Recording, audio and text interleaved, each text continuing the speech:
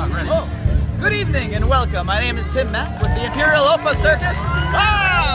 And today I'll attempt the world famous fire-eating attempt of eating 101 fire torches in a minute. These are all steel rods made by Fred Martin Welding, Marty Martin, up the road here in Edgewood.